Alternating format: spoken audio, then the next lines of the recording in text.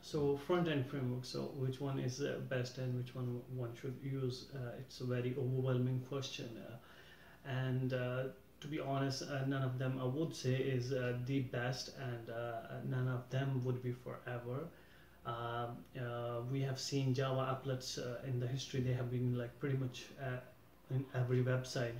Then we have seen Flash, ActionScript.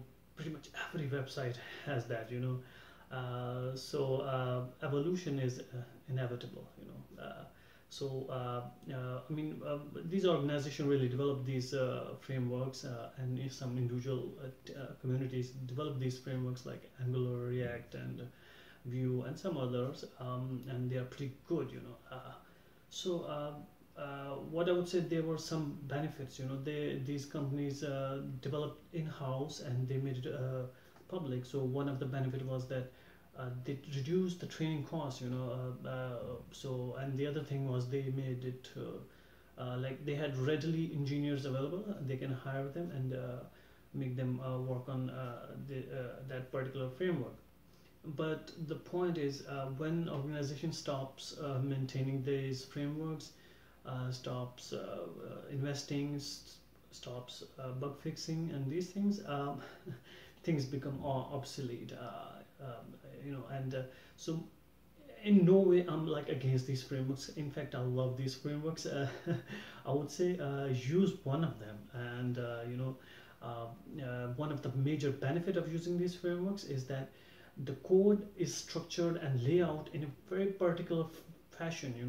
And any new engineer who joins the team, he understands it and he can easily develop on top of it. And the benefit is that you can even understand his code base, and how he has written his piece of work. I would say it's easy. Like you can develop an application purely in JavaScript and HTML, CSS, but I would advise against that. As an individual, you might be like, that's what I know and it's easy to develop. Yeah, it's easy, but when a new engineer will join you, he will not figure out everything, even if it's clear in your mind. So it's best to use one of the frameworks, I would say. It helps them, helps the team, and as an organization to maintain this code base very well. One thing I would suggest is, when using these frameworks, you're not obliged to use every single part of this framework.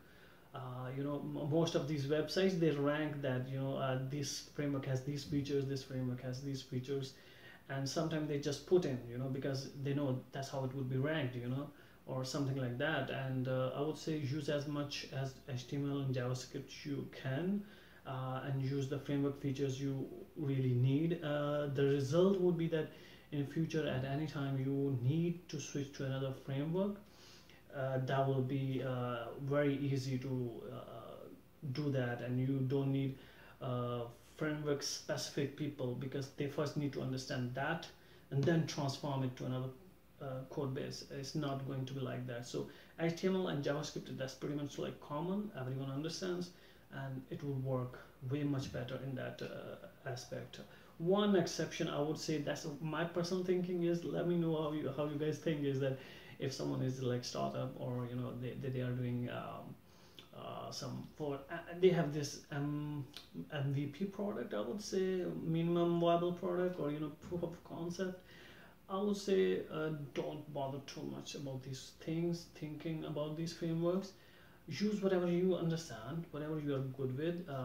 If a founder understands and it has worked on React or Vue or anything like that, even if it's like jQuery, just use that, whatever works for you, because the main purpose is get that idea out as fast as possible.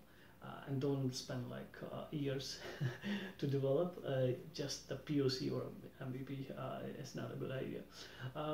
Let me know if something relevant I missed out, which is more important, maybe I should have mentioned. Let me know. I appreciate that. Thank you very much.